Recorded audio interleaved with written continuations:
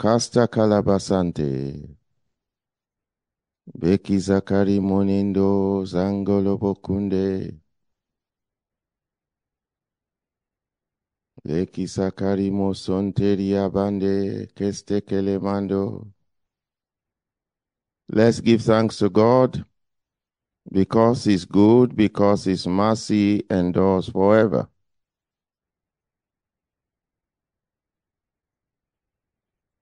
Let's thank Him because He's good, because His mercy endures forever. Interpreter, no interpreter?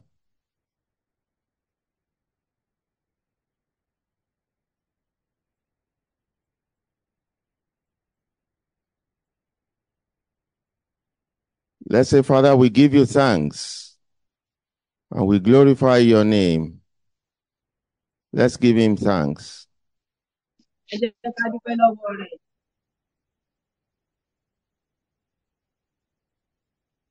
Let's say, Father, we thank you, we exalt you, we adore you.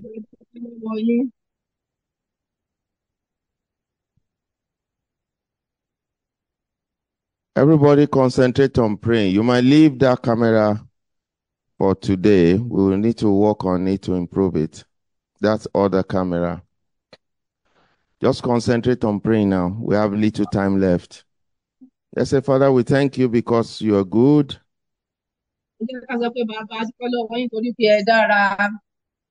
We thank you for bringing us into your presence again today.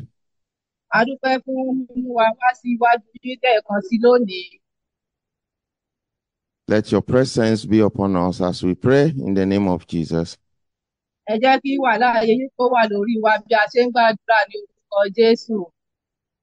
Thank you, Father.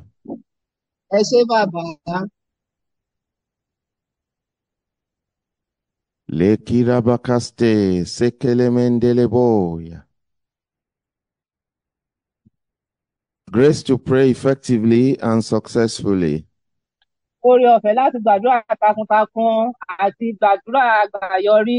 Lord, release upon us in Jesus' name. Let us pray. Lekarimoneso bakisakalama sente. Zengelebe kunderi obokasteria. Thank you, Father. Thank you, Lord. Shekilaminozoberia. Lengelebe keste.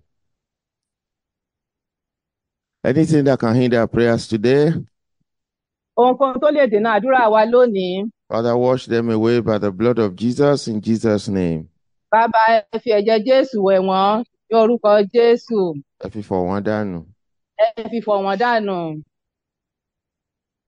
Lord, sanctify our lives, every one of us, before you today.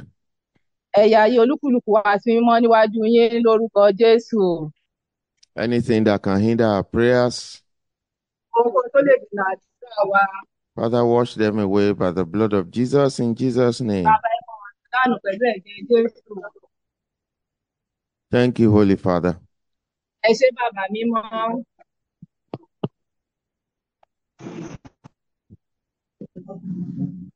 Somebody sing, "Oh, the blood of Jesus." Assembly.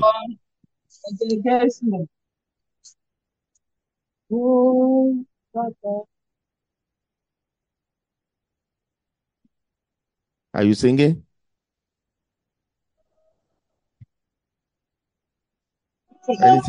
Anything wrong with your mic?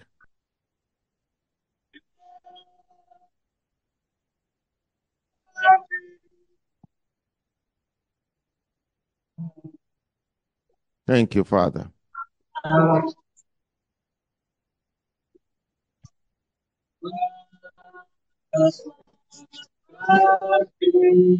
Thank you, Lord. Lekiramino costeria. Zengelebe kesto kori kasta kalamasante. Thank you, Father. Thank you, Lord.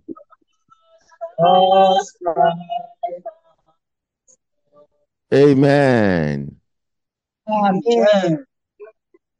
Father, we bless your name as we proceed with our transformation service of today.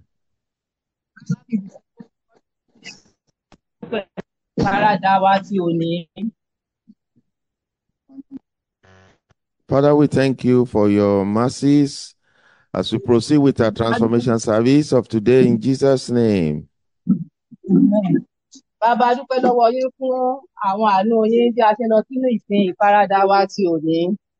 Help us by your spirit in Jesus' name. Ẹ ràn wá lọ́wọ́ nípa ẹ̀mí yín ní orúkọ Jésù. To be transformed to greater glory in Christ in Jesus' name. Láti gba ìfaradà lọ sí ògo tí ó tayọ ti àtẹ̀yìnwá nínú Kristi ní orúkọ Jésù. Help us by your spirit. Ẹ ràn wá lọ́wọ́ nípa ẹ̀mí yín. In Jesus' name I pray. Ní orúkọ Jésù ni mo gbàdúrà. Amen and amen. Àmín àti àmín. We may be seated just a few A lè minutes. jókòó. This is not really, it's not a preaching service, it's a transformation service. Ó ń ṣe ìsìn wàásù. Eléyìí jẹ́ ìsìn ìfaradà. So we can be transformed to greater glory in Christ. Ká lè paradà lọ sínú ògo tí ó tayọ ti àtẹ̀yìnwá nínú Kristi. So we can live as his children. Kí a bá lè máa gbé gẹ́gẹ́ bí ọmọ rẹ̀. No, Christians should live as Christians. Christians should live like Christians. Àwọn Kristẹni gbọ́dọ̀ máa gbé gẹ́gẹ́ bí Kristẹni. Christians should not live like unbelievers. Máa gbé bí aláìgbàgbọ́. Say it again. Kristẹni kan kò gbọ́dọ̀ máa gbé gẹ́gẹ́ bí aláìgbàgbọ́. We must live our lives as children of God. A gbọ́dọ̀ máa gbé ìgbé ayé wa gẹ́gẹ́ bí ọmọ Ọlọ́run. And live our lives to the glory of God. A sì máa gbé ìgbé ayé wa fún ògo Ọlọ́run. If we claim that we are born again, Tá a bá sọ pé a ti di àtúnbí. but we fail to live our lives to the glory of God, Kan tí a kùnà láti gbé ìgbé ayé wa fún ògo Ọlọ́run. there is no way we are going to be acceptable to God like that. Kò sí bí a ṣe máa di ẹni ìtẹ́wọ́gbà fún Ọlọ́run bẹ́ẹ̀ yẹn. It's only those who say they are Christians and who are truly Christians and who obey the word of God. Those are the ones that will inherit the kingdom of God. Ìyá àwọn tí wọ́n bá jẹ́ Kristẹni tòótọ́ tí wọ́n sì ń ṣe ìgbọràn, àwọn ni wọ́n máa jogún ìjọba Ọlọ́run. That's why we have to make sure we do not remain static in our walk with God. Ní ìta gbọ́dọ̀ fi rí dájú wípé a dúró lójú kan náà nínú ìrìn wa pẹ̀lú Ọlọ́run. We have to move forward. A gbọ́dọ̀ tẹ̀síwájú. You know, God said to Moses, he said to the children of Israel that they move forward. Ọlọ́run sọ fún Mósè ìkejì.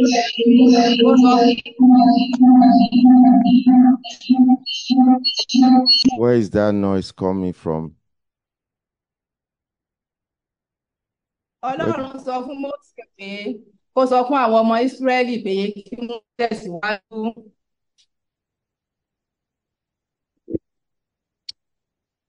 God said to the children of Israel to move forward. Ọlọ́run sọ fún àwọn ọmọ Ísírẹ́lì pé kí wọ́n tẹ̀síwájú. Move forward in God. Ẹ tẹ̀síwájú nínú Ọlọ́run. That's what God wants. Nǹkan tí Ọlọ́run fẹ́ ni eléyìí. So we are not supposed to remain in one place. Nítorí ìdí eléyìí kò yẹ kí a wà lójú kan náà. We are supposed to be moving forward every time. Ó yẹ kí a máa tẹ̀síwájú ní gbogbo ìgbà ni. If we fail to move forward, tí a bá kùnà láti tẹ̀síwájú, then we are going to fail to inherit the kingdom of God. a máa kùnà láti jogún ìjọba Ọlọ́run. If you fail to inherit the kingdom of God, Tí a bá kùnà láti jogún ìjọba Ọlọ́run, it means the only thing left for you is hellfire. nǹkan tí ó kù sílẹ̀ fún ọ ní ọ̀run àpáàdì. And I pray that that will not be your end. That will not be the way you are going to end up in Jesus' name. Mo gbàdúrà pé eléyìí kò ní jẹ́ ìparí rẹ, kò ní jẹ́ bí o ṣe máa parí ní orúkọ Jésù. Let's go to Ephesians. Ẹ jẹ́ ká lọ sí Éfésù.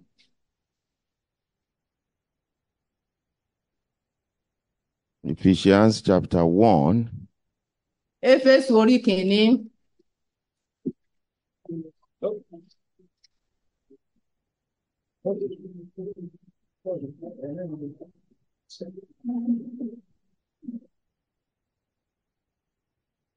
Let somebody read from verse 17. Kí ẹnìkan kí ó kà láti ẹsẹ̀ kẹtàdínlógún.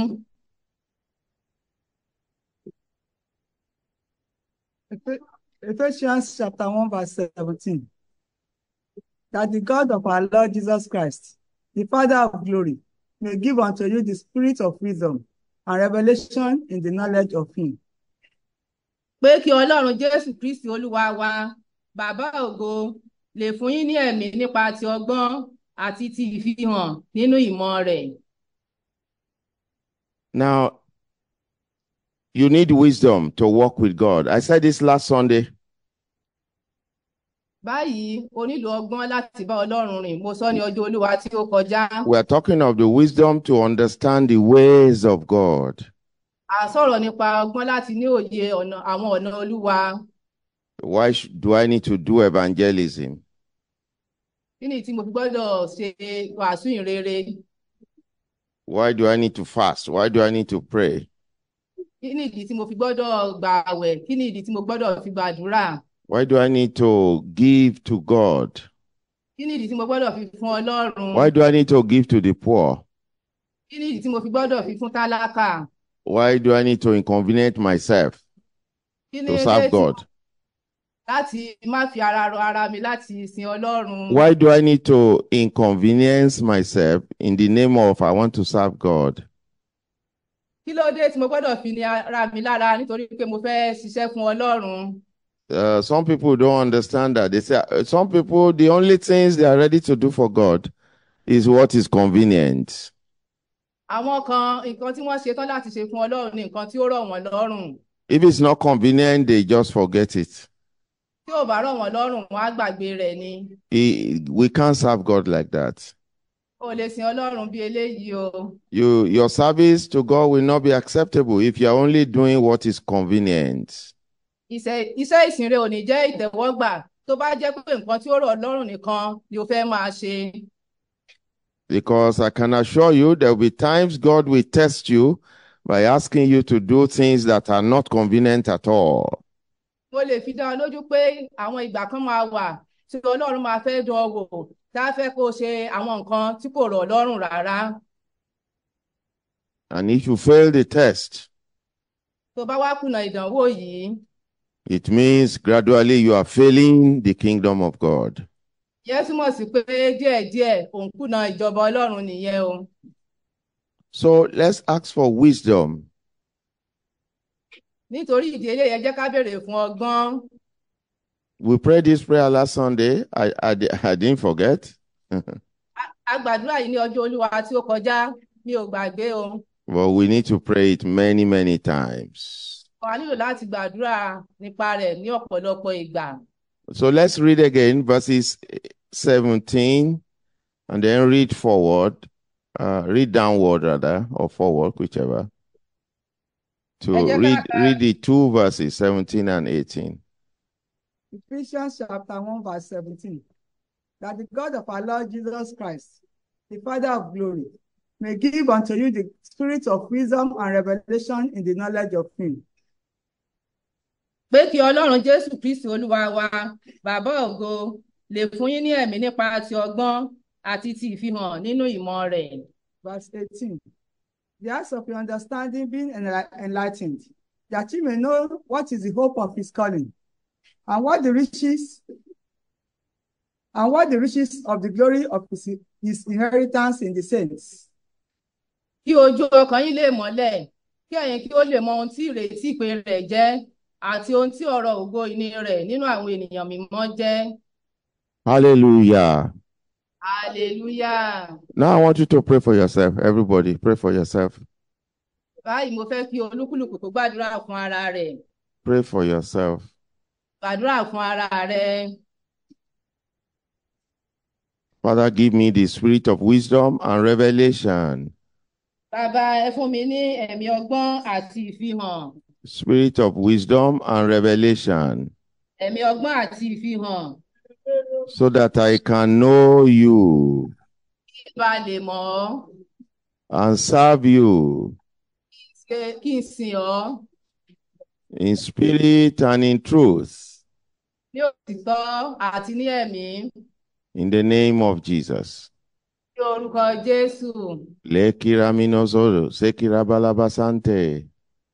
Zengelebe kendorikoste. Bekelema bokorikastakarimosonteria. The spirit of wisdom and revelation. Ẹ̀mí ọgbọ́n àti ìfihàn. Father, release upon me from heaven above in the name of Jesus. Bàbá, ẹ dà lé mi lórí láti òkè wá ní orúkọ Jésù. You cannot sit down to pray that prayer. You are not going to sit down to pray that prayer. Kò lè jókòó láti gba àdúrà yìí o. You have to pray with concern. O nílò láti gbà bí ẹni tó kàn ọ́. Bekiramino costeria, zaklebelendele bobosha. Lakilaba casteria. Lord, I need wisdom. I need wisdom. I need wisdom. Bàbá, mo nílò ọgbọ́n. Lekiramino costocorika senteria. Lekrebendele bolobolobo shitaliaba. Thank you, Father. Ẹ ṣé, Lekiramino bàbá. costeri, zekelemandele bobo. The spirit of wisdom and revelation in the knowledge of the living God. Ẹ̀mí ọgbọ́n àti ìfihàn nínú ìmọ̀ Ọlọ́run alààyè. Father, release upon my life abundantly in the name of Jesus. Bàbá, ẹ dà sórí ayé mi lọ́pọ̀lọpọ̀ ní orúkọ Jésù. Lekiramino costekeria, sandele boboya. Zangala macasteria, seklemendele bobosta. Wisdom, wisdom, wisdom to walk with God. Ọgbọ́n láti bá Ọlọ́run rìn. Wisdom to walk with God. Father, release upon me. Ọgbọ́n láti bá Ọlọ́run rìn, bàbá, ẹ dà lé mi lórí. Wisdom to understand the things of God. Ọgbọ́n láti ní òye nǹkan ti Ọlọ́run. Lekerema senteria. Lengrobokokonde. Lekirabe costeri. Bekestekelibo shakilaminonde. Pray with all your heart. Gbàdúrà pẹ̀lú gbogbo ọkàn rẹ. Lekirama kostekeri makisakalama sonte. Bekialimononde. Bokista kalamando robobonde.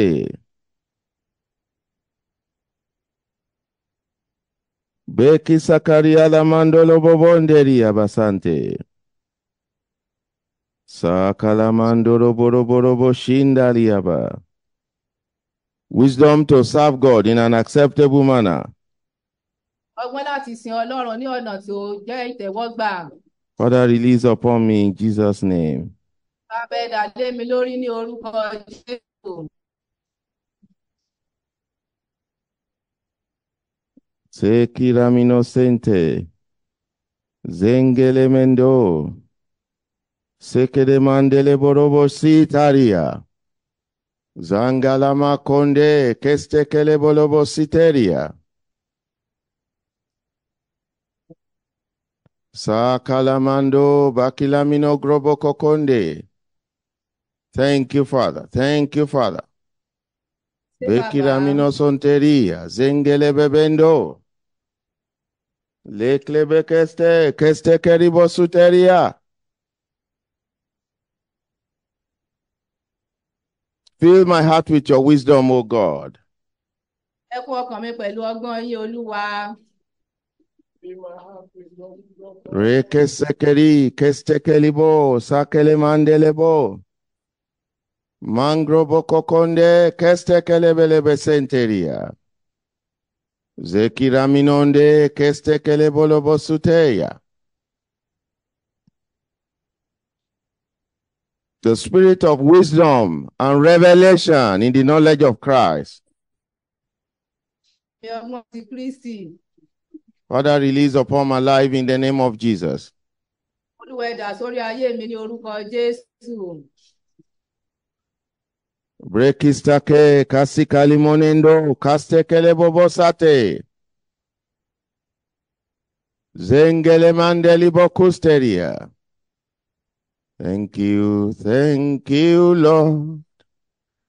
Thank you, Lord. Thank you, Lord, for everything you have done. Orima santeria labe, keste kelemando, zangala mangrobo kokondes. Anything contrary to wisdom in my life, Father, uproot and cast away in Jesus' name. Ohun tí ó lòdì sí ọgbọ́n nínú ayé mi, bàbá, ẹ fà wọ́n tú kí ẹ sì lé wọn jáde ní orúkọ Jésù.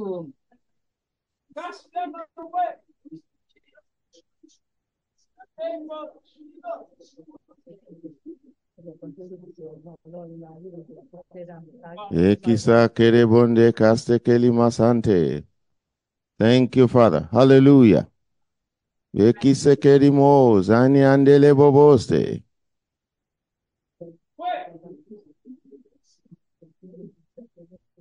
Ste kerimasinderibo sandalabakasta. In Jesus' name we pray. Ní orúkọ Jésù ni a gbàdúrà. In Jesus' name we pray. Ní orúkọ Jésù ni a gbàdúrà. Let's look at that scripture one more time. Ẹ jẹ́ ká wo ọ̀rọ̀ Ọlọ́run yẹn lẹ́ẹ̀kan sí i. Verse 18. Just read verse 18 now. Ẹ jẹ́ ká ka ẹsẹ̀ kejìdínlógún. Ephesians chapter 1 verse 18. The eyes of your understanding being enlightened, that ye may know what is the hope of his calling, and what the riches of the glory of his inheritance in the saints. Kí ojú ọkàn yín lè mọ́lẹ̀, kí ẹ̀yin kí ó lè mọ ohun tí ìrètí ìpè rẹ̀ jẹ́, àti ohun tí ọ̀rọ̀ ògo ìní rẹ̀ nínú àwọn ènìyàn mímọ́ jẹ́. Hallelujah. Hallelujah. One more time. One more time. Kí ojú ọkàn yín lè mọ́lẹ̀, kí ẹ̀yin kí ó lè mọ ohun tí ìrètí ìpè rẹ̀ jẹ́, àti ohun tí ọ̀rọ̀ ògo ìní rẹ̀ nínú àwọn ènìyàn mímọ́ jẹ́. Thank you. English one more time. Eyes of your understanding be enlightened, that ye may know what is the hope of his calling, and what the riches of the glory of his inheritance in the saints. Grace to understand the hope of my calling. Oore ọ̀fẹ́ láti ní òye ìpè mi. The hope of my calling. Ìrètí ìpè mi. Father, release upon me in Jesus' name. Bàbá ẹ dà sórí ayé mi ní orúkọ Jésù. What is the hope of calling? Kí ni ìrètí ìpè? The hope of the calling I'm talking about Ìrètí ìpè tí mò ń sọ̀rọ̀ nípa rẹ̀. is, what do you expect after you have been born again? Ó ní nǹkan tí ò ń retí lẹ́yìn ìgbà tí ó bá ti di àtúnbí. After you have been called into the family of God, Lẹ́yìn ìgbà tí a ti pè ọ́ sínú ẹbí Ọlọ́run. what do you expect? Kí ni nǹkan tí ò ń retí? What are the blessings that become your own? Kí ni àwọn ìbùkún tí ó jẹ́ ti tìrẹ? That's what it means to understand the hope of his calling. Nǹkan tí ó túmọ̀ sí nìyẹn, láti ní òye ìrètí ìpè rẹ̀. When you understand the hope of his calling, nígbà tí o bá ní òye ìrètí ìpè rẹ̀, you will understand everything God wants to give you wà ní òye ohun gbogbo tí Ọlọ́run fẹ́ fún ọ. as a result of being, or has even given you already as a result of being born again, Tó sì ẹ̀ ti fún ọ náà nítorí pé o ti di àtúnbí, and what He has in stock for you in the kingdom of God, àti nǹkan tí ó ní fún ọ ní ìjọba Ọlọ́run in the world to come. ní ayé tí ó ń bọ̀ wá. That's the meaning of understanding the hope of His calling. Ó lè túmọ̀ kí èèyàn kí ó ní òye ìrètí ìpè rẹ̀. The next one is similar to it. Ìkejì ó farajọ. What the riches of the glory of His inheritance in the saints. Ohun tí ọ̀rọ̀ ògo ìní rẹ̀ nínú àwọn ènìyàn mímọ́ jẹ́. That is, God wants us to understand how great, how rich, and how great the inheritance He has for His children, how rich and how great they are. Bí ọ̀rọ̀ tí ó ní fún àwọn ènìyàn rẹ̀ bó ṣe pọ̀ tó, bó ṣe lógo tó. The inheritance of the saints of God. Ìní rẹ̀ fún àwọn ènìyàn mímọ́ Ogún Ọlọ́run. àwọn èèyàn mímọ́ Ọlọ́run. Ogún ìní àwọn ènìyàn mímọ́ Ọlọ́run. How rich and how great it is. Bọ́n ṣe lọ́rọ̀ tó, bó sì ṣe tóbi tó. How rich and how great that inheritance is. Bó ṣe lọ́rọ̀ tó, bó ṣe tóbi tó. How rich, how great the inheritance is.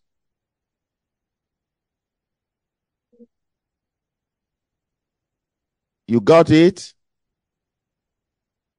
How rich and how great that inheritance is.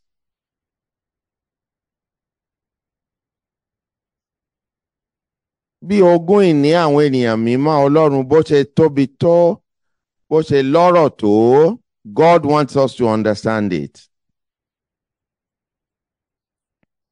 Hallelujah. What happened to your mic?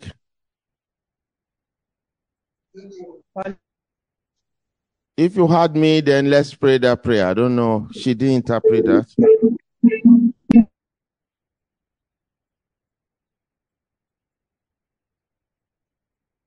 I don't know. Yeah. Is the interpreter back now? Yes, the prayer points again, sir. The inheritance of the saints of God in Christ. Ogún ìní àwọn ènìyàn mímọ́ nínú Kristi. How rich and how great it is. Báwo ló ṣe lọ́rọ̀ tó? Bí ó ṣe lọ́rọ̀ tó, bí ó ṣe tóbi tó. God wants us to understand. Ọlọ́run fẹ́ ká ní òye rẹ̀. That's the meaning of that second part of that prayer. Ó ní ìtumọ̀ apá kejì àdúrà yẹn. To understand the riches of the inheritance. Láti ní òye ọ̀rọ̀. To understand the riches of the inheritance. Ọ̀rọ̀ ògo ogún ìní rẹ̀. And it's the Holy Spirit that can make us to understand. Ẹ̀mí mímọ́ nìkan ṣoṣo ló sì lè jẹ́ ká ní òye eléyìí. When you understand this, it's going to compel you to be committed to Christ. Tó bá ní òye eléyìí, á kàn nípa fún ọ láti fi ara rẹ jìn fún Kristi. The eyes of your understanding being enlightened. Ojú ọkàn rẹ kí ó mọ́lẹ̀. That ye may know what is the hope of His calling, and what the riches of the glory of His inheritance in the saints. Ìwọ kí o lè mọ ohun tí ìrètí ìpè rẹ̀ jẹ́, àti ohun tí ọrọ̀ ògo ìní rẹ̀ nínú àwọn ènìyàn mímọ́ jẹ́.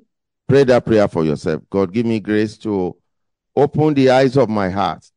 Give me understanding to understand the hope of my calling and the riches of the glory of my inheritance in Christ. Pray. Olúwa, ẹ jẹ́ kí ojú ọkàn mi kí ó mọ́lẹ̀, kí ẹ fún mi ní òye, kí èmi kí ó lè mọ ohun tí ìrètí ìpè rẹ̀ jẹ́, àti ohun tí ọrọ̀ ògo ìní rẹ̀ nínú àwọn ènìyàn mímọ́ jẹ́. Pray that prayer for yourself. Gbàdúrà yìí fún ara rẹ. Lord, I want to understand the hope of His calling, the hope of my calling. Olúwa, mo fẹ́ ní òye ìrètí ìpè mi. In the name of the Lord Jesus, Ní orúkọ Jésù. I want to understand the hope of my calling in Christ. Mo fẹ́ ní òye ìrètí ìpè mi nínú Kristi. I want to understand the riches of the inheritance I have in Christ. Mo fẹ́ ní òye ọrọ̀ ògo ìní rẹ̀ tí mo ní nínú Kristi. Pray. Gbàdúrà. Beki sakeriyama sondelebo. Zengele menengrebe kesto. Sandalabalabakando. Bekestekeri kestikeribo. Mandelebelebele bonde kastekeria.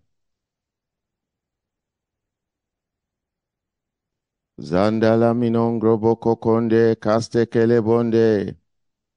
Mangrobo kokonde kastekeli alibobo. Bekista kalabalabando. Bekestekele bolobonde. Le kalibo kostekeri amasenteri abando.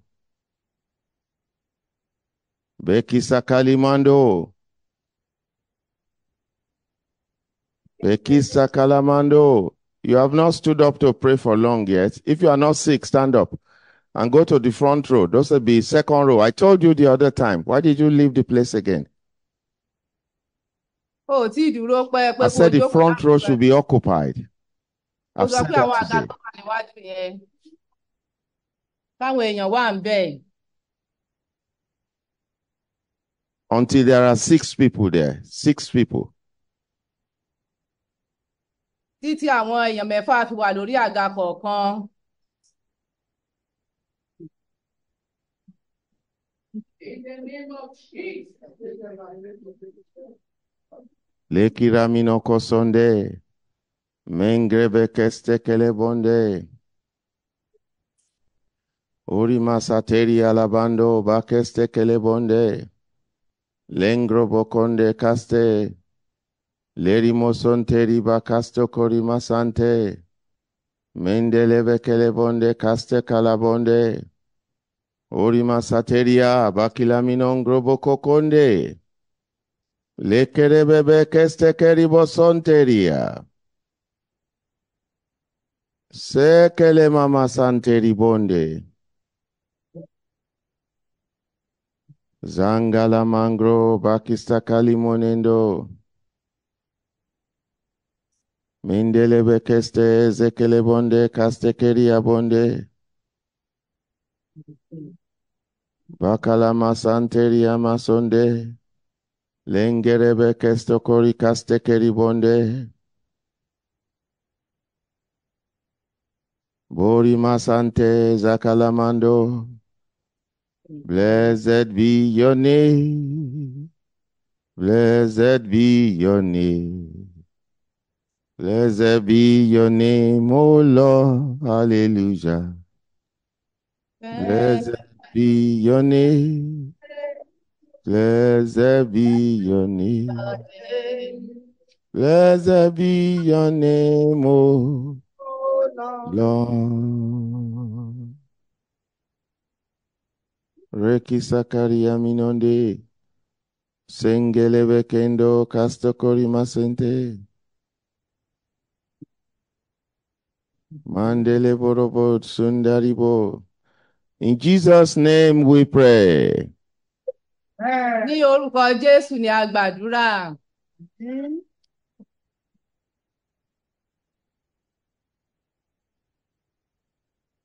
Let's read what's on the screen. Ẹ jẹ́ kí a ka nǹkan tí ó wà lójú pátákó. Matthew chapter 13, verse 15. Okay, let me scroll it for you down. All right. Matthew chapter 13, from verse 14. And in them is fulfilled the prophecy of Isaiah, which said, by hearing ye shall hear, and shall not understand, and seeing ye shall see, and shall not perceive. Yorùbá. Tí ara wọn ní ọ̀rọ̀ Àìsáyà wòlíì sì ti ṣẹ, tí ó wí pé ní gbígbọ́ ẹ̀yin ó gbọ́ kì yóò sì yé yín, àti rírí ẹ̀yin ó rí ẹ̀yin kì yóò sì mòye. Okay, those who put Bible on the front seat and are not sitting there, they should give that place for those who want to sit there. If you just put Bible and you are not there, then put your Bible where you are so that somebody else can move there. Àwọn tí wọ́n fi bíbélì wọn síwájú tí wọ́n sì jókòó síbẹ̀, kí wọ́n wá mú bíbélì wọn kí àwọn ẹlòmíràn lè jókòó síbẹ̀. Because there's this space there, like Torí one pé more space.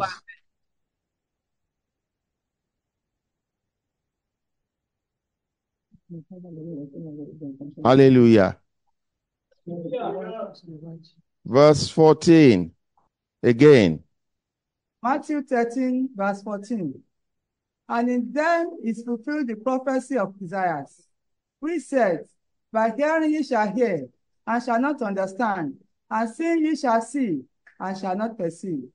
Sí ara wọn ni ọ̀rọ̀ Àìsáyà wòlíì sì ti ṣẹ, tí ó wí pé ní gbígbọ́ ẹ̀yin ó gbọ́ kì yóò sì yé yín, àti rírí ẹ̀yin ó rí ẹ̀yin kì yóò sì mòye.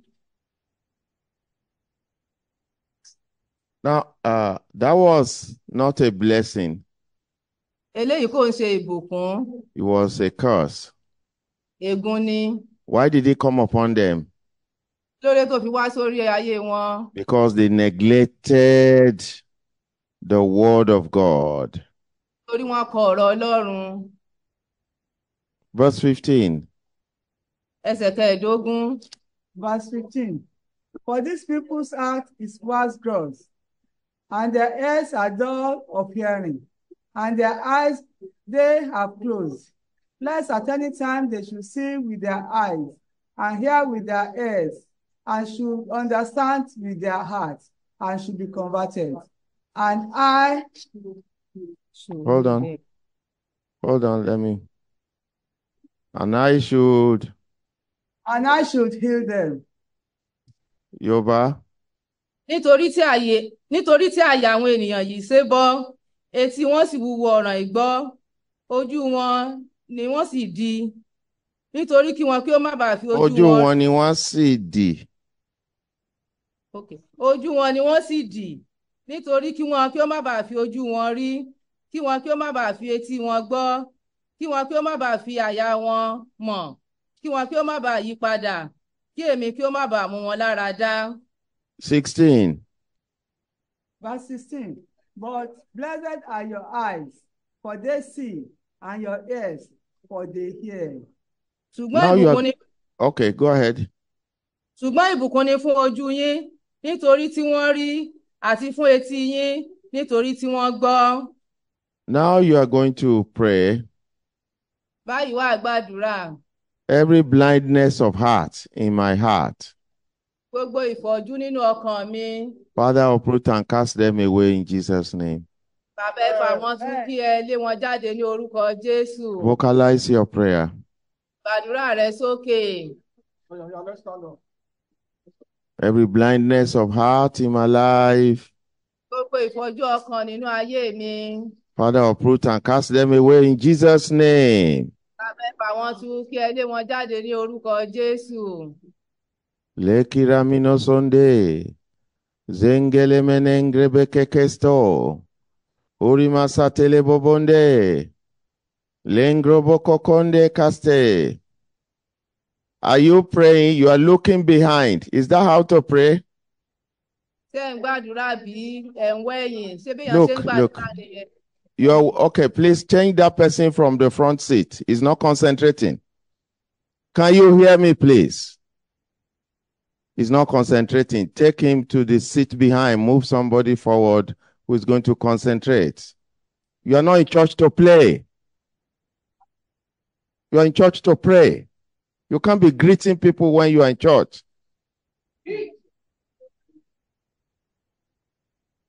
Let the adults come to the front. I don't know what you are running from. What is chasing you from the front seat? Let the children go to the second row and the adults come to the front seat.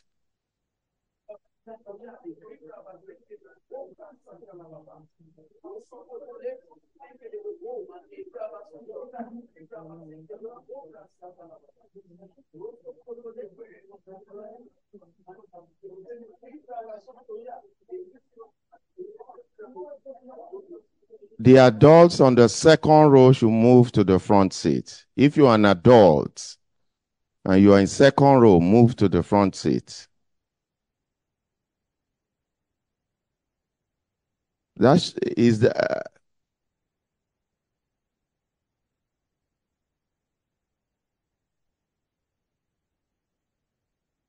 every blindness of heart in my life.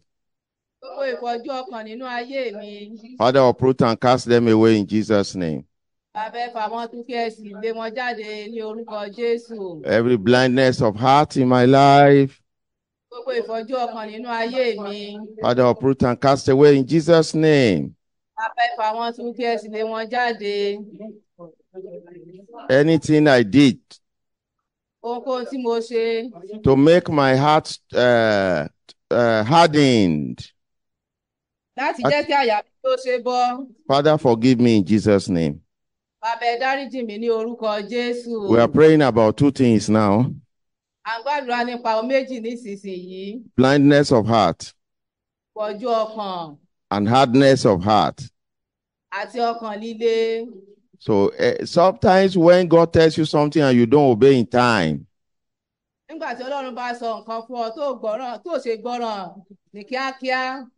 and He tells you first time, second time, third time, you are not obeying. Somehow that will cause your heart to be hardened. Say every hardness of heart in my life.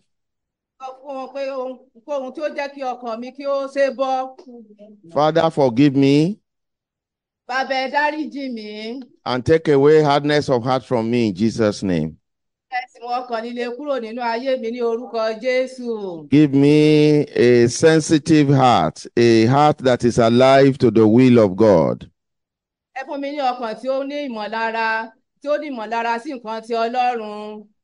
That's what Ezekiel calls a heart of flesh. It doesn't mean heart of animal. It's talking about a heart that is not hardened. How did you say the other time?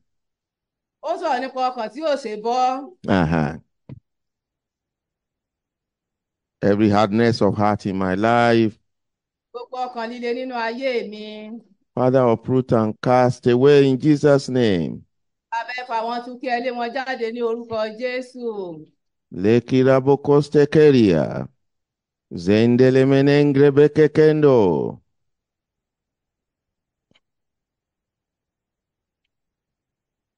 La karamakante kese kesekeribo kusta. Zandala mama de boboya. Lekirabiko kasti kalimande. Mengerebe kesto zandala makonde. Orima kaste keria basante. Lengerebe keste kerebonde. Uri momo sante zaki alimonde. Every hardness of heart in my life, Father, forgive me and uproot it in Jesus' name.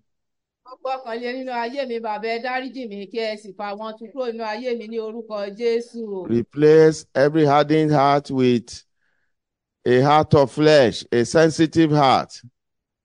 In the name of Jesus.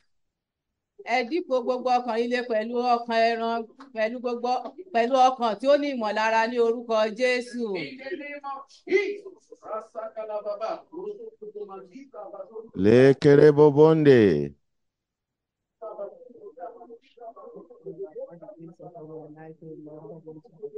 Le kiramakastekeria.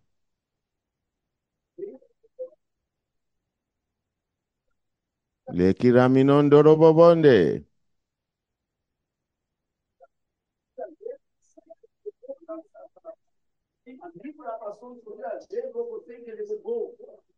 Le ribokostekeria. Sendele makunderia. Thank you, Father. Sacramento, Paquilamino Sente.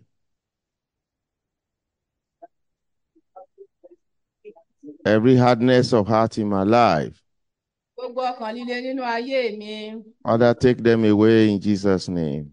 Abẹ́ mú wọn kúrò ní orúkọ Jésù. In the name of the Lord Jesus. Ní orúkọ Olúwa wa Jésù.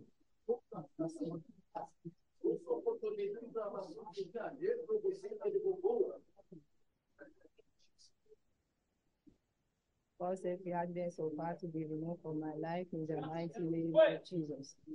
In the name of our Lord Jesus Christ, in Jesus' name.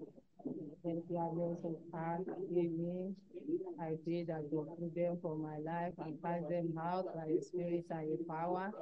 In the mighty name of Jesus. In the mighty name of Jesus. In the mighty name of Jesus. In the mighty name of Jesus. Every blindness of heart. Gbogbo ìfọ́jú ọkàn. Every hardness of heart. Gbogbo ọkàn líle. Gbogbo ọkàn tí ó ti sé bọ́. Say it like that.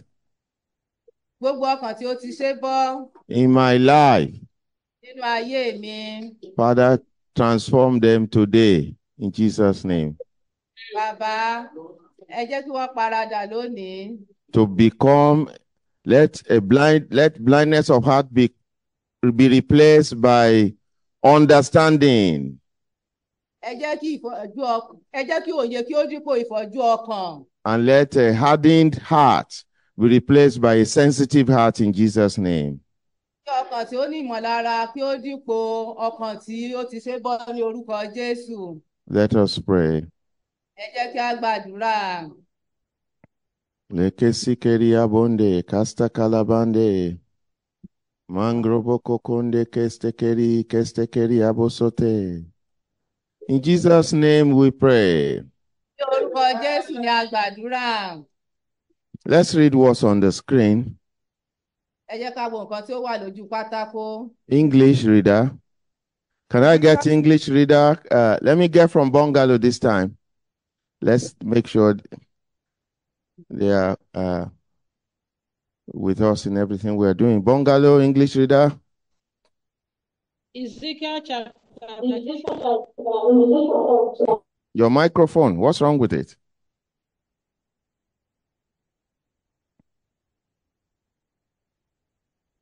Okay. Go on now. Ezekiel 36, verse 26. Something's wrong with your mic. Okay, Abekoko, read now. The mic is now okay. Ezekiel 36, verse 26. A new heart also will I give you, and a new spirit will I put within you. And I will take away the stony heart out of your flesh, and I will give you an heart of flesh. Can you see what I was saying now? Yoba? Èmi ò fi ọkàn titun fún yín pẹ̀lú. Ẹ̀mí titun ni èmi ò fi sínú yín. Èmi ò sì mú ọkàn òkúta kúrò lára yín. Èmi ò sì fi ọkàn ẹran fún yín. So the heart of flesh there is not heart of animal. Ọkàn ẹran tí ó wà níbí báyìí kì í ṣe ọkàn ẹranko. It's talking of a heart that is not hardened. Ó sọ̀rọ̀ nípa ọkàn tí kò ṣe bọ́. Aha. Now pray for that. Lord, give me a new heart. Replace every blind heart, every blindness of heart, replace with revelation, understanding.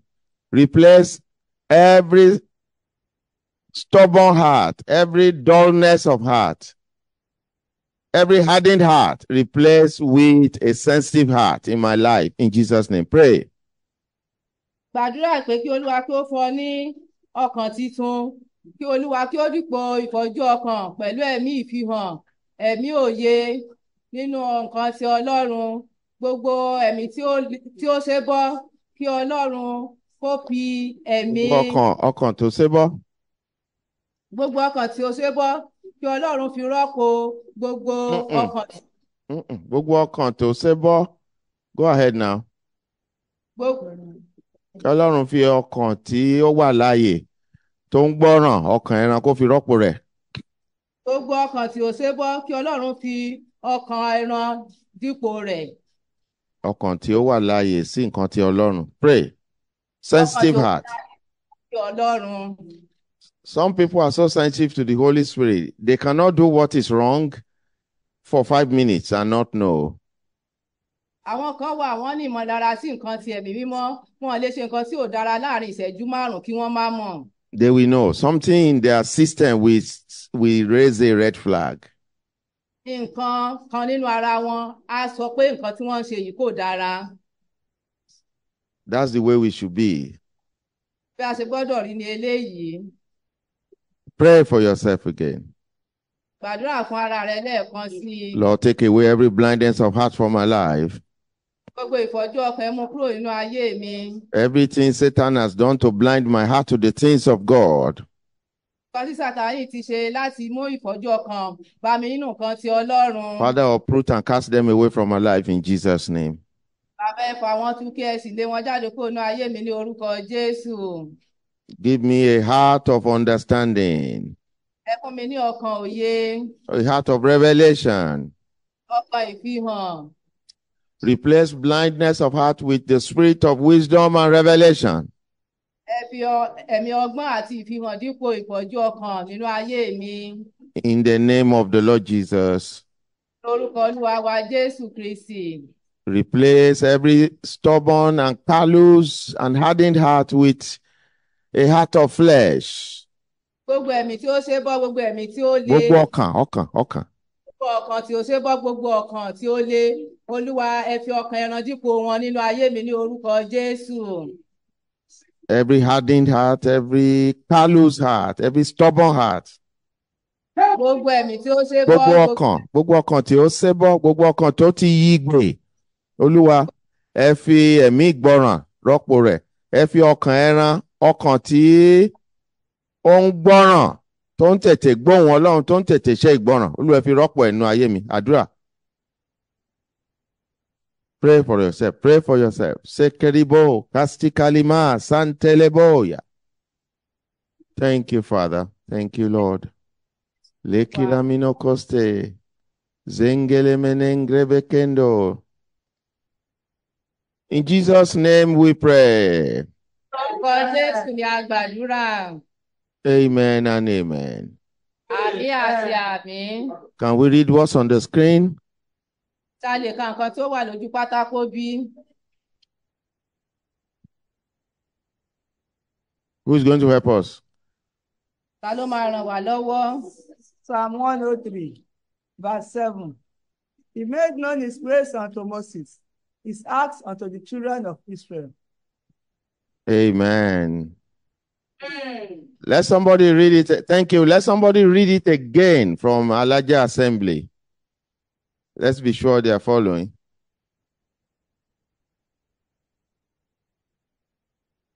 Is your screen not working or is it working?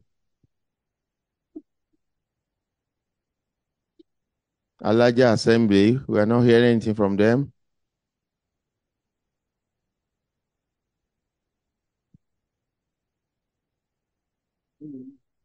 What's going on there?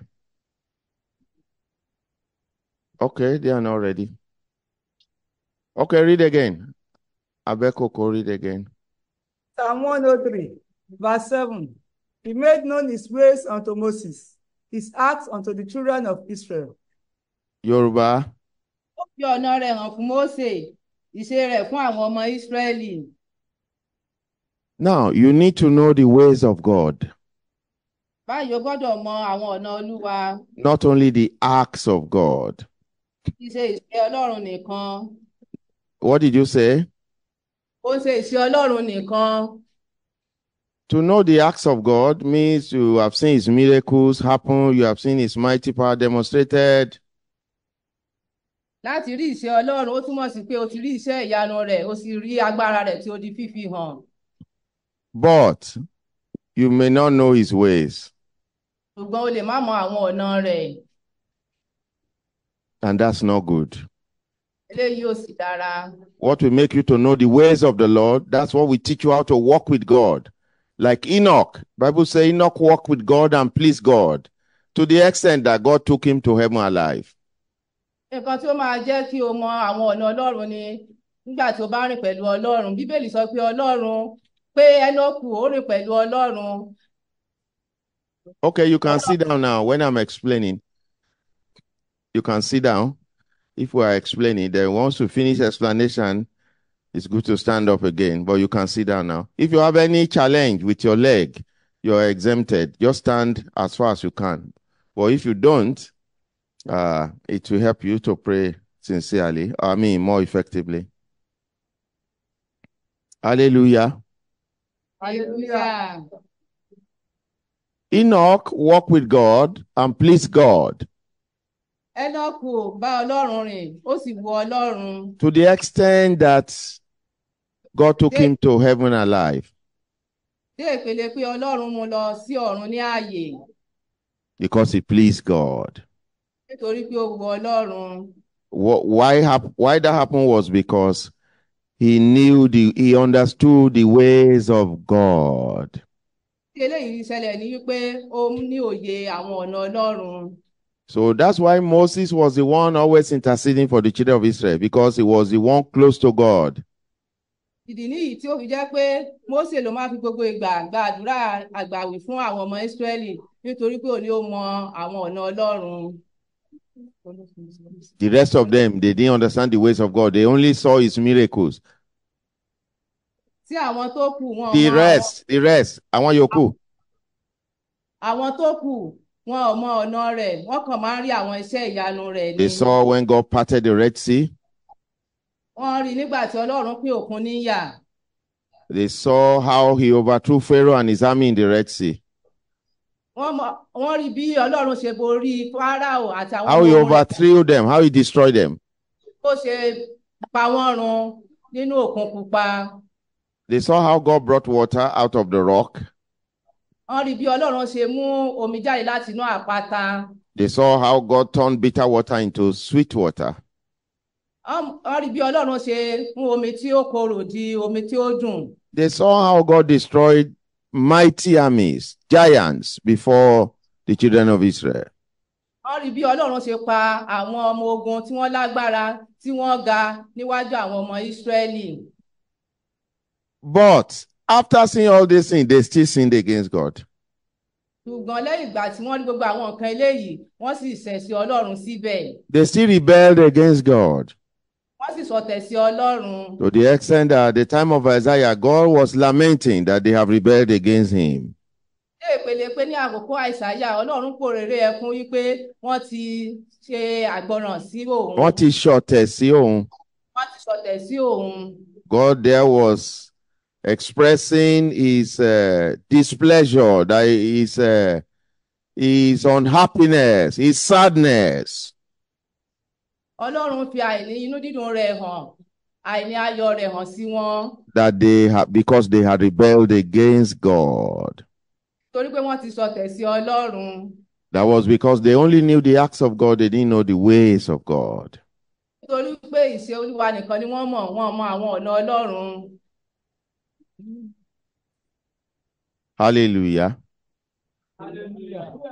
So it's important for us to know the ways of the Lord. Nítorí ìdí eléyìí ó ṣe pàtàkì fún wa láti mọ àwọn ọ̀nà Ọlọ́run. Let's read this. Ẹ jẹ́ ká ka eléyìí. Psalm 95. Louder. Call it louder. Psalm 95, verse 8.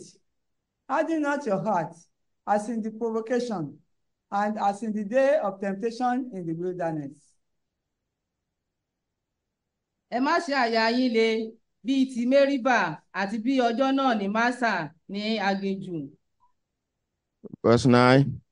Verse 9. When your fathers tempted me, proved me, and saw my work. Nígbà tí àwọn bàbá yín dán mi wò, tí wọ́n wádìí mi, tí wọ́n sì rí iṣẹ́ mi. Verse 10. 40 years long was I grieved with this generation, and said, it is a people that do err in their heart, and they have not known my ways. Look at that. They have not known my ways. Eléyìí wọn mọ àwọn ọ̀nà mi. That was the problem. Eléyìí ni ìṣòro tí ó wà ńbẹ̀. Yorùbá. 40 ọdún tọ̀tọ̀ ni inú mi fi bàjẹ́ sí ìran náà. mo ní ènìyàn tí ó ṣìnà ní àyà ni wọn kò sì mọ ọ̀nà mi. Ló ti rí bẹ́ẹ̀ yẹn o, wọn kò mọ ọ̀nà mi. This is why Lọ́nà you need to pray that prayer. Lord, help me to know your ways. Reveal your ways to me. Give me understanding of your ways. ìdí nìyí tí o fi gbọ́dọ̀ gbàdúrà pé Olúwa ẹ jẹ́ kí n mọ ọ̀nà yín, ẹ fi ọ̀nà yín hàn mí. Verse 11. Verse 11, unto whom I swear in my wrath, that they should not enter into my rest. Look at that. That was the consequence of not knowing the ways of the Lord. pé eléyìí àbájáde pé wọn ṣe gbọràn sí Ọlọ́run ní eléyìí. A consequence of not knowing the ways of the Lord, àbájáde pé wọn mọ àwọn ọ̀nà Ọlọ́run. they will not enter into his rest. Wọn ní wọ ibi ìsinmi rẹ̀. If you translate that to our New Testament time, Tí a bá sọ eléyìí di àkókò ìgbà májẹ̀mú titun. it means they will not enter into the kingdom of God. Ẹ túmọ̀ sí pé wọn ò ní wọ ìjọba Ọlọ́run. Read verse 11 in Yoruba. Àwọn ẹni tí mo sì búra fún ní ìbínú mi pé wọn kì yóò wọ ibi ìsinmi mi. So when you don't know the ways of the Lord, Nígbà tí ò bá mọ àwọn ọ̀nà Olúwa, you cannot walk in what you don't know. o lè rìn nínú nǹkan tí o mọ̀. So you will not be able to please God. Nítorí ìdí eléyìí ò ní lè wo Ọlọ́run. And there you will end up in hell. Wàá sì parí sí ọ̀run àpáàdì. And you tell a Christian, I don't give bribe, it's not good. Wípé mi ò kì í fún yàn If ní you rìbá. tell a Christian, Tó bá sọ fún Kristẹni don't give bribe, it's not good, pé òkè má fún yàn ní rìbá kò dára. he will smile. You don't understand. You are not a businessman. It's tough there, we have to survive. Nínú ọkàn rẹ̀ a máa sọ yí pé ìwọ Akọ̀rẹ́rìn músẹ́ sí ọ. arẹ́rìn músẹ́ sí ọ. A ní ìwọ ṣe ẹni tó máa ń ṣe okòwò. Kò lè yí ọ. You say it's tough out there. He will say it is tough out there in the business world. Èyí tó lè níbẹ̀ ò níbi tí wọ́n ti ń ṣe okòwò wọn. You don't know. He said we have to survive. Wípé o fẹ́ wà láàyè, o fẹ́ máa jẹ, o fẹ́ máa mu. He said God understands. A ní aṣágbọ́dọ̀ jẹun, àṣà jẹun. Ipò yìí Ọlọ́run mango eat now.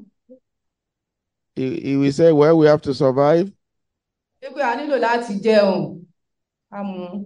So he will excuse giving bribe. A ṣe àwáwí nípa fífún yàn ní rìbá.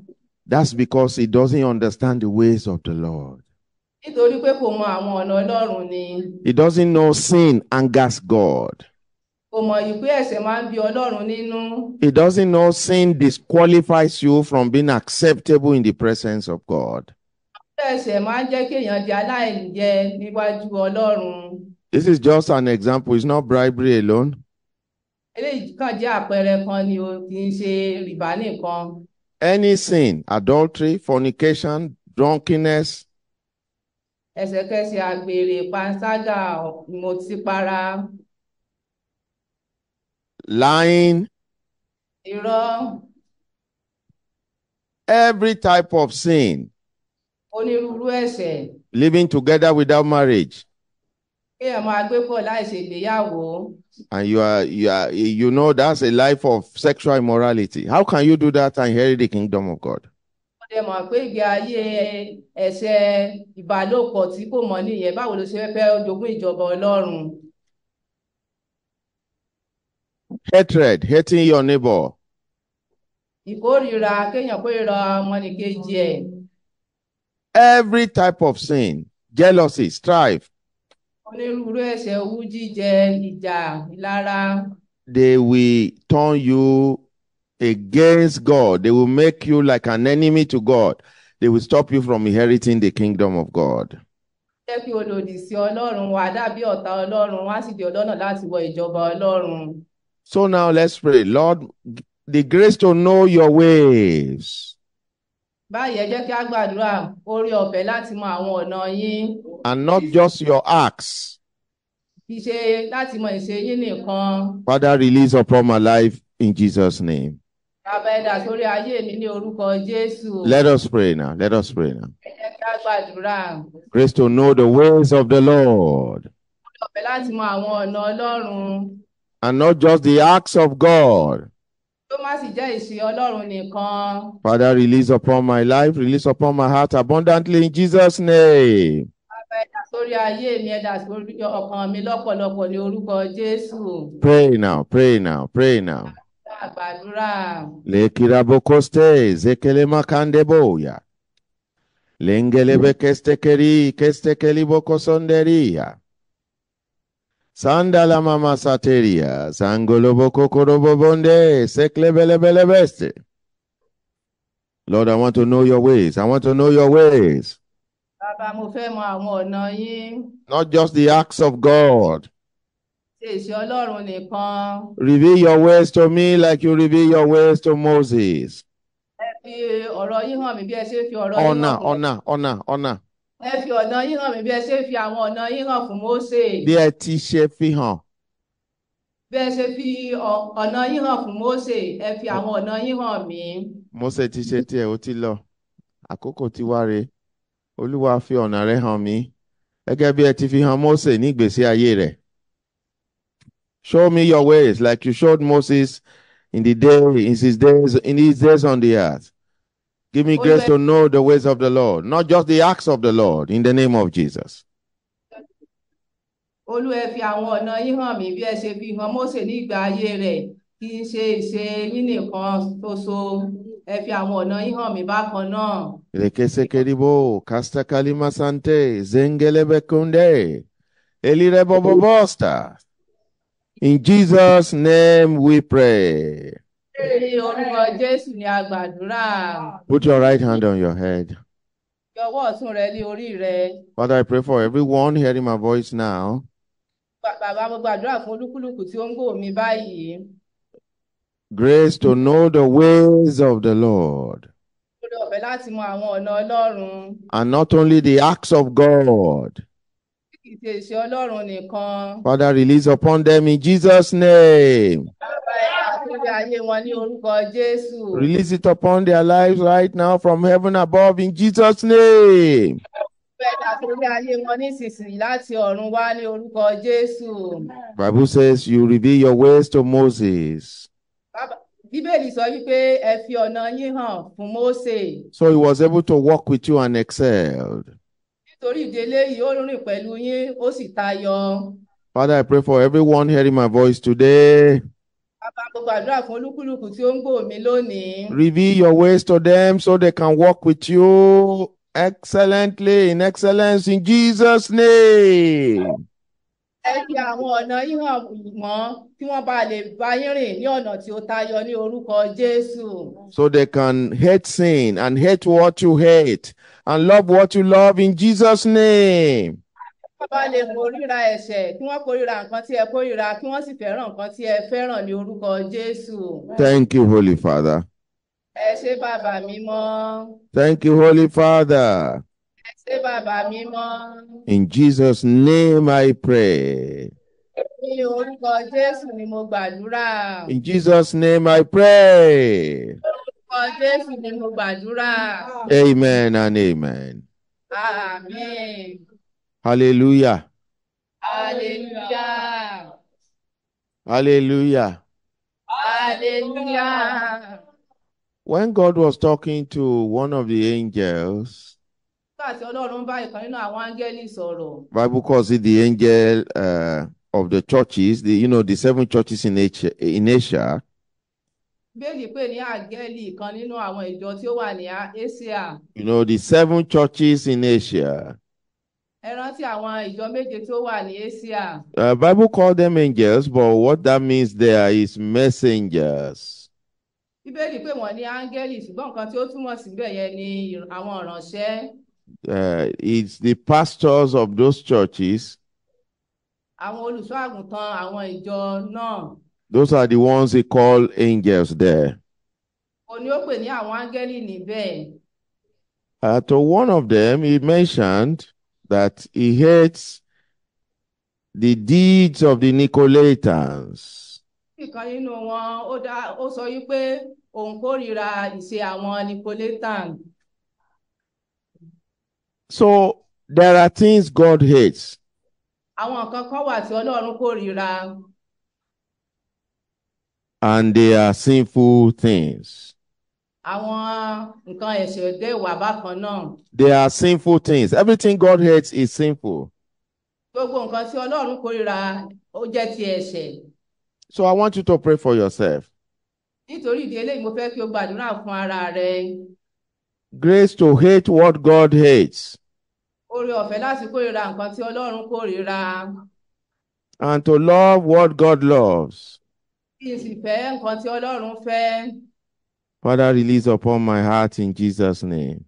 Olúwa dà sínú ọkàn mi ní orúkọ Jésù. Let us pray, everybody. Pray that prayer for yourself. Gbàdúrà yẹn fún ara rẹ. Grace to love what God loves. Oore ọ̀fẹ́ láti fẹ́ràn nǹkan tí Ọlọ́run fẹ́ràn. To hate what God hates. Láti kórìíra nǹkan tí Ọlọ́run kórìíra. Father, release upon my heart in Jesus' name. Bàbá dà sínú ọkàn mi ní orúkọ Jésù. Pray. Gbàdúrà. Lekiramino sonte, sekele mangre bonde. Lengerebe kestekeria, kasta kalamando. Lerimo santeria, saklama kastara. The grace to hate what God hates. Oore ọ̀fẹ́ láti kórìíra nǹkan tí Ọlọ́run kórìíra. And to love what God loves. Kí n sì fẹ́ràn nǹkan tí Ọlọ́run fẹ́ràn. Father, release upon my life in Jesus' name. Bàbá dà sínú ọkàn mi ní orúkọ Jésù. Pray. Gbàdúrà. That will help you to please God. Eléyìí á ràn ọ́ lọ́wọ́ láti wo Ọlọ́run.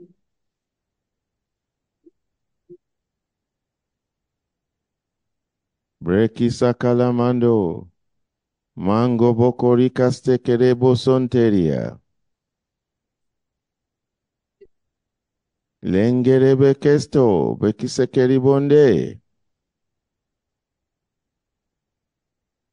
Lekisakaramando roborobo shinda la babata.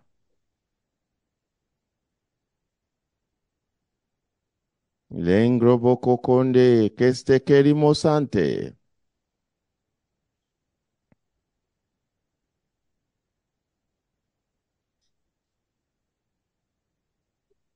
Lekirama sentere bobonde. Bekilamino soteria.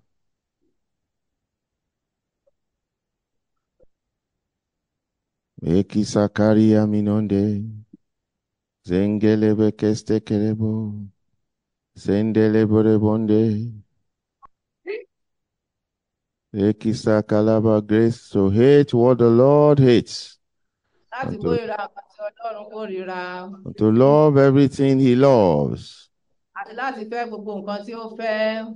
Father, release upon my heart in the name of Jesus. Dà sínú ọkàn mi ní orúkọ Jésù. Bekisakarimono senteria. Mangrobo kokonde kastekeria. Bekisakaria minonde. Mangrobo kokonde kasta kalabando. Lekeribo sonteria. Mengrobo kokonde kastekeri masita labonde. Lekirabonde kasta kalamando. Mangrobo konde.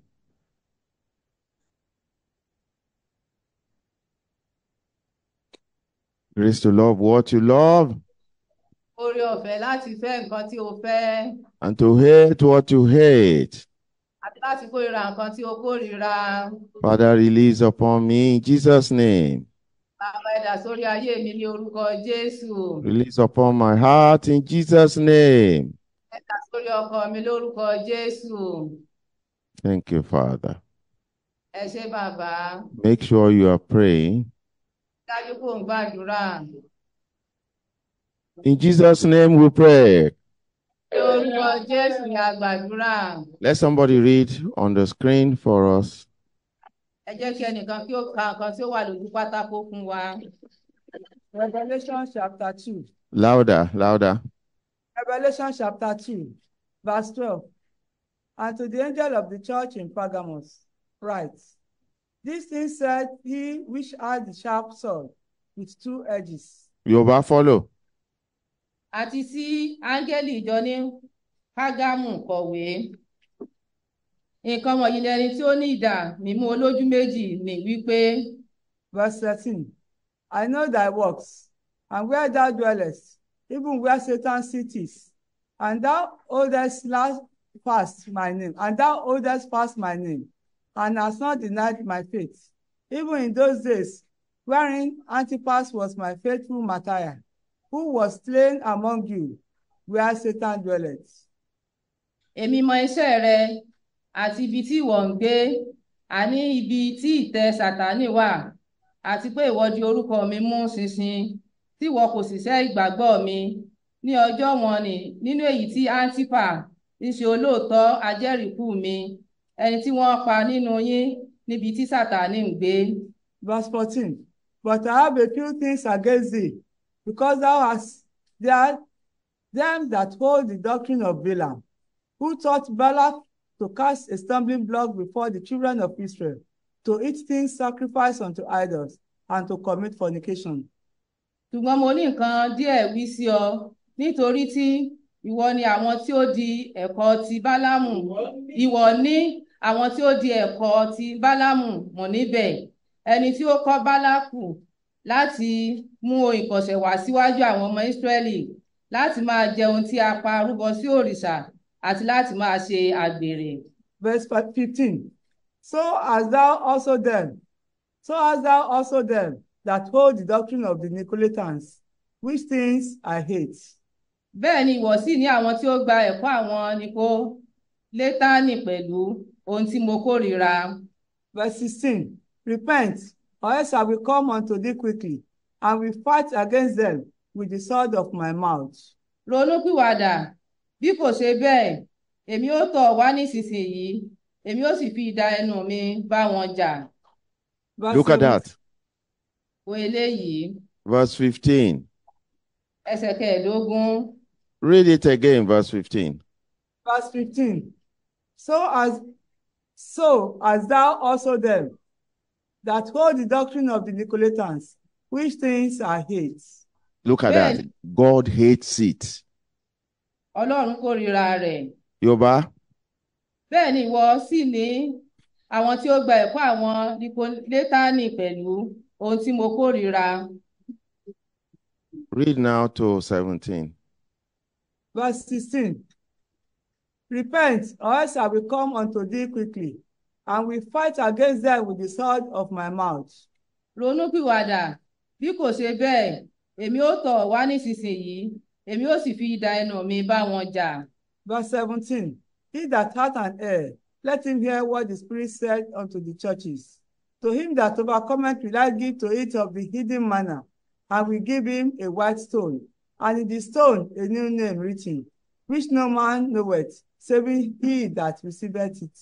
Ẹni tí ó bá ní etí, kí ó gbọ́ ohun tí ẹ̀mí sọ fún àwọn ìjọ.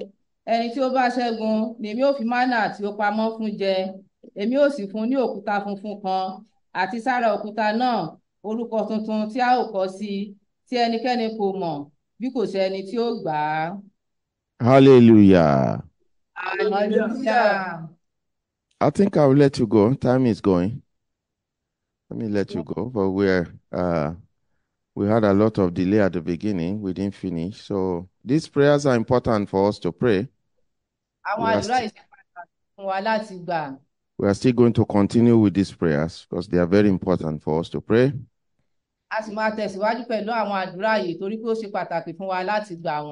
So that we can seek God's face to transform our lives.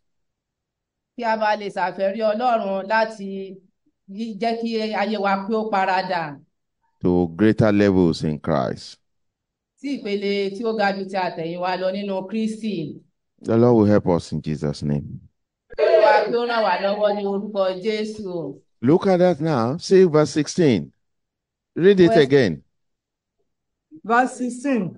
Repent, or else I will come unto thee quickly, and will fight against them with the sword of my mouth. Is Jesus talking there? Oh? Jésù ló ń sọ̀rọ̀ níbí báyìí, ó ní ronúpìwàdà, bí kò ṣe bẹ́ẹ̀, èmi ó tọ̀ wá nísinsìnyí, èmi ó sì fi idà ẹnu mi bá wọn jà. Look at that. Pé Some people think Jesus is always soft. àwọn kan lérò pé gbogbo ìgbà ni Jésù ló máa ń fi ọwọ́ kékeré mú nǹkan. Ọwọ́ jẹ́jẹ́jẹ́.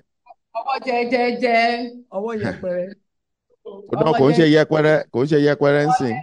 Ọwọ́ jẹ́jẹ́jẹ́. Ọwọ́ jẹ́jẹ́jẹ́ mú nǹkan. Sometimes it takes out a whip.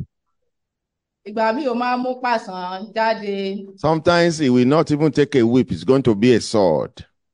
Ìgbà mìíràn kì í ṣe pàṣán tó jẹ́ pé idà ni. Look at it here. Say, I will fight against them with the sword of my mouth. Bíbá ó ní kó máa fi idà ẹnu òun bá wọn jà. So let's pray this and then I'll let you go. What are the deeds of the Nicolaitans? No time today. We'll explain later. They are things of the flesh. Kí ni àwọn ìṣe àwọn Nikolétánì? Àwọn ìṣe Nikolétánì ni àwọn nǹkan ti ara. No time to explain that today. We'll talk about that later. Kò sí àkókò láti ṣàlàyé eléyìí lónìí. A máa sọ̀rọ̀ nípa eléyìí nígbà mìíràn. Things of that incline you to the flesh more and more. Àwọn nǹkan tí ó jẹ́ pé ó jẹ́ kí ojú rọ̀ mọ́ nǹkan ti ara síwájú àti síwájú sí i. They are the deeds of the Nicolaitans. Àwọn ni ìṣe Nikolétánì. If you translate that to today, Tí o bá ìtumọ̀ eléyìí ní ti òde òní. you talk of it will be referring to painting your lips, painting all these kind of fleshly things that people do. Ó tọ́ka sí kíkun ètè rẹ kí o máa kun gbogbo àwọn nǹkan tí àwọn ènìyàn máa ń ṣe tí ó jẹ́ nǹkan ti ara. False nails. Kéèyàn máa lo ìkànnà òtú. I don't know why you are not satisfied with your natural nails. You go and wear false nails. Ìmọ̀dí tí ìkànnà tí Ọlọ́run ti fi fún ọ tí ò ti Ọlọ́run tó ń lọ wọ ìkànnà òtú. And you say one pastor's wife, one bishop's wife is wearing it. Wàá sọ pé ìyàwó olùṣọ́ àgùntàn kan, ìyàwó bíṣọ́ọ̀bù kan ó ń wọ̀ ọ́. People who do things like that, God is not happy with them. You better know. Gbogbo àwọn tí wọ́n ń ṣe àwọn irú nǹkan báwọn yìí, inú Ọlọ́run ò dùn sí wọn, á dára kí o mọ̀. You say, then why do they have money? They have private jet. And you are telling me God is not happy with them. Pé báwo náà ṣe lówó, wọ́n ní ọkọ̀ bàálù ti ara wọn, o lè sọ wípé inú Ọlọ́run ò dùn sí wọn. Go and read your Bible. Lọ ka Bíbélì rẹ o. A time Sodom and Gomorrah was destroyed, they had plenty of prosperity. Nígbà tí wọ́n pa Sódómù àti Gòmórà run, wọ́n ní ọ̀pọ̀lọpọ̀ ohun ìní. One of the things the prophet said later was that part of their sin was fullness of bread. Ìkan nínú àwọn ẹ̀ṣẹ̀ tí àwọn wòlíì sọ wípé wọ́n dá òun ni wípé àkàrà wọn kún. They were greedy.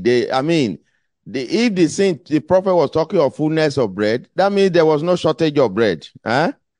Wọ́n ní ìwọ̀nwọ̀nra ńgbà tí wòlíì bá wá sọ wípé wọ́n ní àkàrà tí ó kún, ìyẹn túmọ̀ sí pé wọ́n ṣaláìní oúnjẹ. Go and read again the children of Israel when God said they rebelled against him. They were living in prosperity at that time. They had money. Money was not the problem. Lọ́kà lẹ́ẹ̀kan sígbà tí Ọlọ́run sọ pé àwọn ọmọ Ísírẹ́lì ṣọ̀tẹ̀ sí òun, kì í ṣe pé wọ́n lówó. Lọ́kà dáadáa, owó kì í ṣe ìṣòro wọn. So that you have money, that does not mean God is happy with you. Pípé olówó yẹn kò túmọ̀ sí pé inú Ọlọ́run dùn sí ẹ. If you are not living a holy life, God is not happy with you. You are going to end up in hell. Tó o bá gbé ìgbé ayé ìwà mímọ́, inú Ọlọ́run kò dùn sí ẹ o, wá sì parí sí ọ̀run àpáàdì. So let me stop. I say I will stop. I better stop and let you go. Now, deeds of the Nicolaitans, God hates it. Now, pray. Everything God hates, Lord, help me to hate them and to love what God loves. Pray for yourself. Iṣẹ́ àwọn Nikolétánì, Ọlọ́run kórìíra wọn. Báyìí gbàdúrà pé gbogbo nǹkan Olúwa fún mi ní oore ọ̀fẹ́ láti kórìíra gbogbo nǹkan tí Ọlọ́run kórìíra àti láti fẹ́ nǹkan tí Ọlọ́run fẹ́. Stand up and pray. Dìde kí o gbàdúrà. If you have no challenge with your legs, stand up. Tó bá ní ìpèníjà pẹ̀lú ẹsẹ̀ rẹ, dìde kí o gbàdúrà. Le querebobo sonteria, se clemandele bocuste, que se querimosante. Zandala mama boborobobo shanta. Thank you, Lord. Thank you, Lord. Thank you, Lord. In Jesus' name we pray. Lórúkọ Jésù ni a gbàdúrà. Put your right hand on your head again. Fi ọwọ́ ọ̀tún rẹ lórí rẹ lẹ́ẹ̀kan sí i. Father, I pray for everyone hearing my voice. Gbàdúrà fún olúkúlùkù tí ó ń gbọ́ mi. Grace to love what Jehovah God loves. Oore ọ̀fẹ́ láti fẹ́ràn nǹkan tí Jehovah fẹ́ràn. And to hate what Jehovah God hates. Àti láti kórìíra nǹkan tí Ọlọ́run Jehovah kórìíra. Father, pour this grace upon their hearts in Jesus' name. Ẹ̀jẹ̀ dà sínú ọkàn wọn ní orúkọ Jésù. Pour this grace upon their hearts in Jesus' name. Ọ̀fẹ́ ìsórí ọkàn wọn ní orúkọ Jésù. Baptize them with this grace of God in Jesus' name. Nítorí ọ̀dọ́ nínú ìbátísí wọn ní orúkọ Jésù. Thank you, Holy Father. Ẹ ṣé bàbá mímọ́. Thank you, Holy Father. Ẹ ṣé bàbá mímọ́. In Jesus' name I pray. Orúkọ Jésù ni mo gbàdúrà. Amen and amen. Àmín àti àmín. Shout hallelujah. Hallelujah. Amen. Now add this and then you go. Well, beat down my enemies before my face. Olúwa ẹ lu àwọn ọ̀tá mi bolẹ̀ níwájú mi. Pray that prayer and then you go. And after that you go. Next week, Lẹ́yìn continue. ìbàjẹ́kẹ́ máa lọ tó bá di ọ̀sẹ̀ tó ń bọ̀, a máa tẹ̀síwájú. Father, beat down all the enemies of my life before my face in the name of Jesus. Bá gbogbo àwọn ọ̀tá ayé mi ẹ lù wọ́n lálùbọ́lẹ̀ níwájú mi ní orúkọ Jésù. Pray in the name of Jesus. Gbàdúrà ní orúkọ Jésù. Ekirama kosteria, sakelema kondebo, shakalama kastaria. Father, beat down all the enemies of my life before my face in the name of the Lord Jesus. Sekrebonde, kestikelibo, kastakalaba, santelema masante. Lengrobo, kestekeria, kastekelibo. Pray for yourself, pray for yourself, pray for yourself. Gbàdúrà fún ara rẹ. Pray for your children, Gbàdúrà fún àwọn ọmọ your rẹ. spouse. Ọkọ tàbí aya rẹ. Thank you, Father. Thank you, Lord. Thank you, Lord. Thank you, Lord. In the name of Jesus. Olúwa gbogbo àwọn ọ̀tá mi ẹni wọn lálùbọ́lẹ̀ níwájú mi. Gbogbo àtàwọn ọmọ mi ẹni wọn lálùbọ́lẹ̀ níwájú wọn. Tọkọ mi ẹni wọn lálùbọ́lẹ̀ níwájú mi ní orúkọ Jésù. Ní orúkọ Jésù, ní orúkọ Jésù, ní orúkọ Jésù. Màá sákàyà bá singele gosotonia. Randa kaya bá singele gosotonia. Randa kala baba baba. Father, be In Jesus' name we pray. orúkọ Jésù ni a gbàdúrà. In Jesus' name we pray. Orúkọ Jésù ni a gbàdúrà. Put your right hand on your head again. Ọwọ́ ọ̀tún rẹ lórí rẹ lẹ́ẹ̀kan sí i. Father, I pray for all these your children, Bàbá mo gbàdúrà fún gbogbo àwọn ọmọ yín wọ̀nyí. every enemy of their lives, Ọ̀tá ayé wọn. whether in their finances, Yálà nínú ètò ìṣúná owó wọn ni. in their health, Ìlera wọn. in their offices, their places of work, Iṣẹ́ wọn nílé ọ́fíìsì wọn níbi tán ti ń ṣiṣẹ́. in the neighborhood where they live, Ibi tí wọ́n ń gbé. in their hometown, their families, Láàárín ẹbí wọn. their father's house, mother's house. Ilé bàbá wọn, ilé ìyá wọn. Father, Bàbá. beat down all their enemies before their faces, every one of them, in Jesus' name. Olúwa àwọn ọ̀tá wọn bolẹ̀ níwájú olúkúlùkù wọn ní orúkọ Jésù. Father, I pray that you dispatch ministry angels right now Bàbá mo gbàdúrà yìí pé kí ẹ tún jáde bá iṣẹ́ ìrànṣẹ́ àwọn áńgẹ́lì mímọ́. to beat down all their enemies before their faces, every one of them, in Jesus' name. Ọ̀tá wọn bolẹ̀ níwájú olúkúlùkù wọn ní orúkọ Jésù. Beat down their enemies before their faces, in Jesus' name. Ọ̀tá wọn bolẹ̀ níwájú olúkúlùkù wọn ní orúkọ Jésù. Thank you, Holy Father. Ẹ ṣé bàbá mímọ́. Thank you, Holy Father. Ẹ ṣé bàbá mímọ́. Thank you for hearing our prayers. Ẹ ṣé orúkọ ti gbọ́ àdúrà wa. Anything I can hinder any of the prayers we pray today, Father, forgive us and wash them away by the blood of Jesus, in Jesus' name.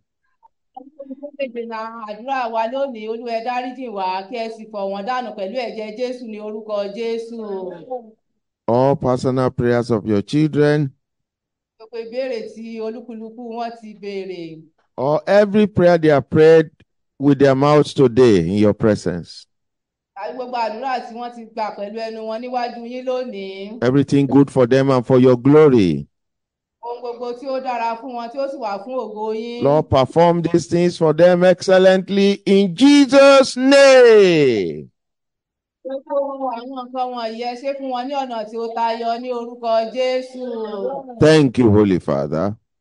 Bàbá mímọ́. Thank you, Holy Father. Bàbá mímọ́. In Jesus' name I pray. Nínú orúkọ Jésù ni mo gbàdúrà. In Jesus' name I pray. Nínú orúkọ Jésù ni mo gbàdúrà. Amen. Amen. Amen. Shout hallelujah. Shout hallelujah. Shout hallelujah. Shout a triumphant hallelujah. Shout a triumphant hallelujah. Amen and amen. All right, children, someone say, why did I tell children to go to the second row? We love children, but sometimes children don't concentrate. That's why we prefer adults sit on the front row. You understand?